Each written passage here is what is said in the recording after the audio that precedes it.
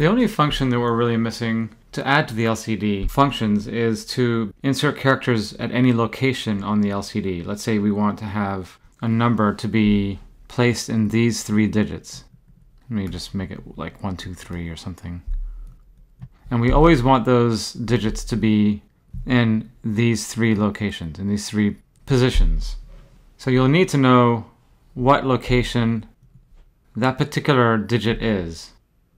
The alternative would be to always clear the display and start from this location and then start writing whatever we need on this line, and then going to this line and writing whatever we need to go on this line. And in the case of just putting a number in this location, we would have to first clear the display, go to the next line, and then have this many spaces to this point, and then write the 1, 2, 3, or write the number. But fortunately, there's a nice little command or an instruction that you can locate the cursor in any of these boxes or digits. And it's called the DRAM address. Each one of these is a DRAM address. And to be able to access this instruction to position the cursor at any one of these DRAM addresses, it is 0x80 in hex, or 10000000, and that's the beginning. So you have actually, this is the binary number you have to maintain. It's a 1 at this location, and this, by the way, this is at D0 through 7. So this is the data pins, and you are just sending a byte. This would be considered the byte, as we all would know. So the instruction would always be 80, and then these remaining 7 digits, we know that 8 digits, or an 8 binary number, would be 256 as the maximum value, but 7 digits would be 128 as the maximum value. But you know that there are not 128 display positions. But we're talking about accessing a controller for standard displays, which may be displays of many different types of, let's say, multiple lines and multiple positions per line. So you could have almost any configuration as long as there is not a maximum of 128 positions for an LCD display. So this initial number would correspond to this address. But we don't actually know what number would correspond to this address. So let's find out. We can do this by making a little program that loops through each of these digits. And I did this in the AVR series tutorials, where I would have an X, and the X would move to the next location, and then the X would move to the next location, and it would always erase the one behind it. So it looks like an X is sort of walking along the digits, and I would show a number here of what the location is. I don't know what this location is though, so I mean, starting out, I may need to actually put the number right here. And we can assume what these numbers are. This would be 0, this would be 1, and this would be 2. Okay, here we are in our program. Let's first, actually, I want to put this in the while loop. And the reason why is because I want it to iterate through the entire display, but if I miss something, then it'll start all over again. So I'm just going to make a simple loop. As long as I is less than 128 and I is incrementing. Right. So let's first position the cursor. So we're going to send an instruction, and this one is going to be 0x80, which is the, well, we can do it with like this. 0B1 000 0000. That's the equivalent of 0x80. And then we're going to send a character, or send a string. So we want to send an X. Actually, I think I want to send a space and then an X. So what this does is it erases the X before it. So it looks like it's a walking X. If I'm going to do this, I'm going to think that the X is actually one step ahead of it. So I'm going to start out with -1 here. I'm wondering if that's going to cause a problem with my sending instruction. We'll see. Never know until you try. Okay, now I want to actually show the number of that position. What I is, what the variable I is, so I know where that location is. So I'm going to position it at the same location that's here, which is just the beginning, the first position on the LCD. And then I'm going to actually print out the I. I'm going to send an integer. I'm going to display I, and it's going to be 3 characters max. You know, I don't have to do this -1 here, do I? I can actually show it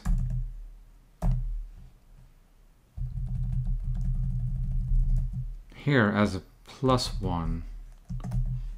And it's going to start on the second one, but I'm not really worried about it, because this would be the I, this position here would be I, and this position here would be I +1. So we want to show I +1 at the first position, what the actual number is. And now I want to add a time delay. And I'm putting the time delay at the end because I want to first show it, and I want it to be on the screen for a little while so I can read it and it won't disappear.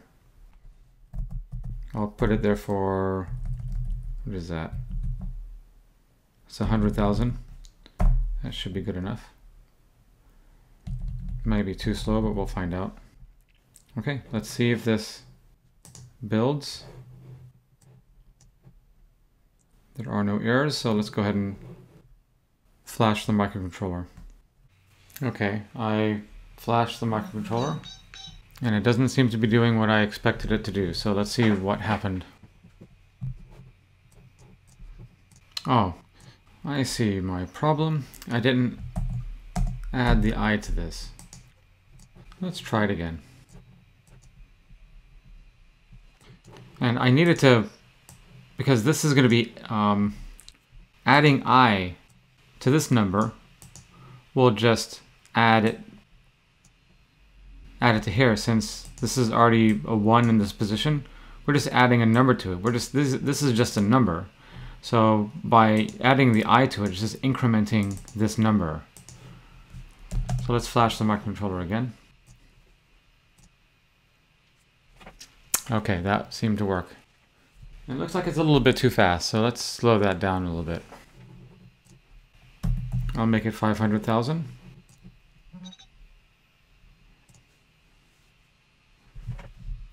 Okay, that looks better. So we know the top line is from 0 to 15, so that makes sense. It would be like indexed from 0, so it would be 1 to 16. So 16 positions. You can see that it's still counting up, but it hasn't gotten to the next line yet. Now 40 was the next line. So 40 through 55. So if in the program we just put this to 55, well, let's make it 56 because it's less than. It shouldn't have to go through so much more. Actually, I'm going to forget that because there's no reason why we already know what the positions are. So let's take a look at what we need to do to create our function. So we know this is 0, 1, 2, 3, 4, 5, 6, 7, 8, 9, 10, 11, 12, 13, 14, and 15. And the next line was 40.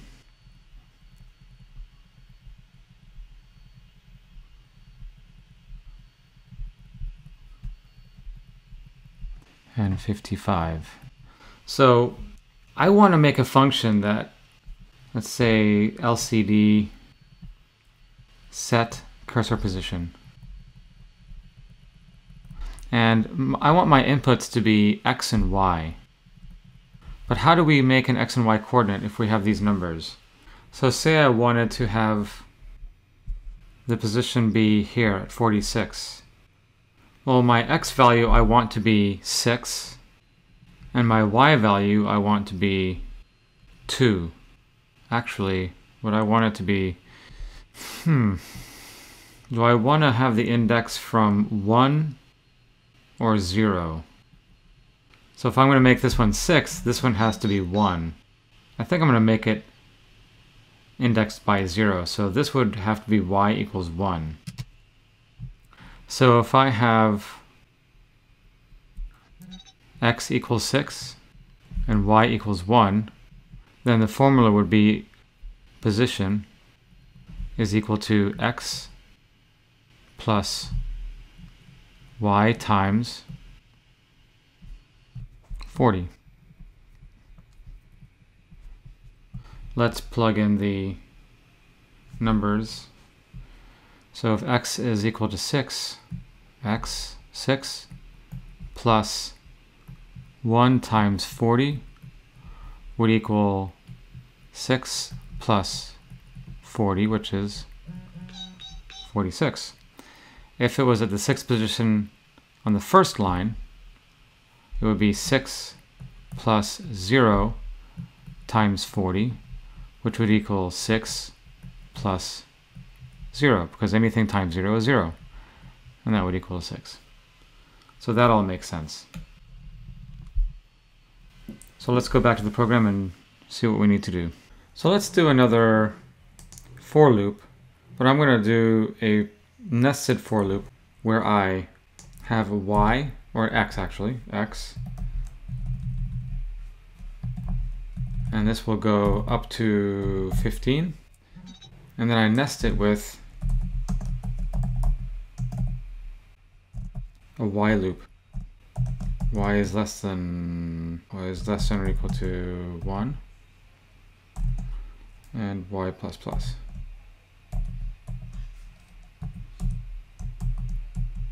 So now I can cycle through the entire display using a nested loop, and it'll only show on the points that I need it to show. So let's send the instruction. I'm going to do this with the hexadecimal code, and I'm going to add X plus Y times 40.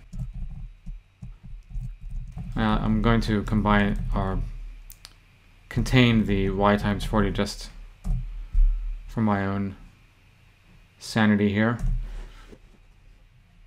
making sure that the Y times 40 happens first and the X plus Y doesn't happen first.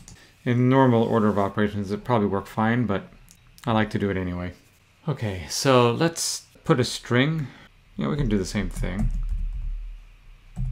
Send a string. I'm just going to put an X in this one, and then I'm going to have a time delay. I'll make that 500,000 again. And this time, instead of putting that space behind the X, I'm going to erase the X on the next one. So I'm going to use the same position and delete the X just with a space. And since there's no time delay afterwards, it will erase this X immediately and then put the next X on the next location. So it should look seamless. Okay, the microcontroller is programmed, and it looks like I got the nested loop backwards. So that makes sense. It's going up and down the Y and then the X. So I'm going to reverse these. Okay, let's try it again. Okay, looks like it's doing the right thing. It's going along the X on the first line, and right when it gets to the end, it should go straight to the next line. And it looks like it didn't go to the last position, and I probably have it because of the less than. Yeah, it should be less than or equal to here. So let's do that again. Let's test that one. 0, 1, 2, 3, 4. Will it get to 15? Yes. Okay. So it looks like the formula is correct. So let's go ahead and make a function. So I think the function is going to be, what did I say last time? LCD set cursor location. And then I'm going to bring in an X. I can make this a U, int 8T X, and Y. Okay. Well, it's going to be a void. We're not returning anything. And the first thing we need to do is send an instruction.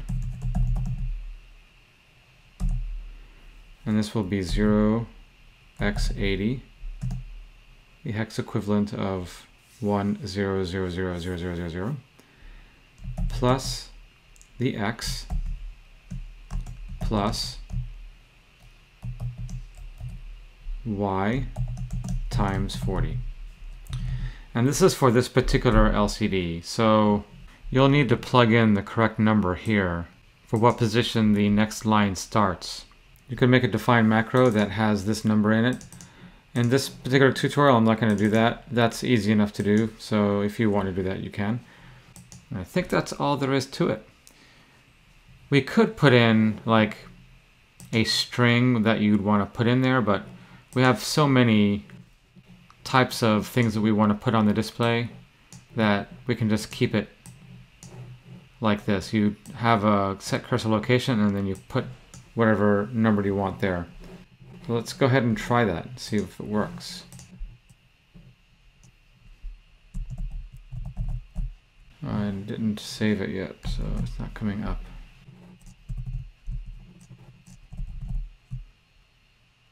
So I'll just put X and Y here. Actually, these are ints. I wonder if I can put you int. I don't think I've tried this yet. See if that works. So I'm going to do the same thing on this next line. So if this works, we are successful in making that function. No errors. Let's flash the microcontroller. Still works. So now you know how to set a particular cursor location on any part of the display. And now we can get started with videos that cover other features of the microcontroller, like doing ADC, analog to digital conversion, which is the subject that I want to cover next. And we can output the conversion that is happening onto the display so we can see what's going on with the sensor that we're using. So stay tuned for that video. Thank you for watching.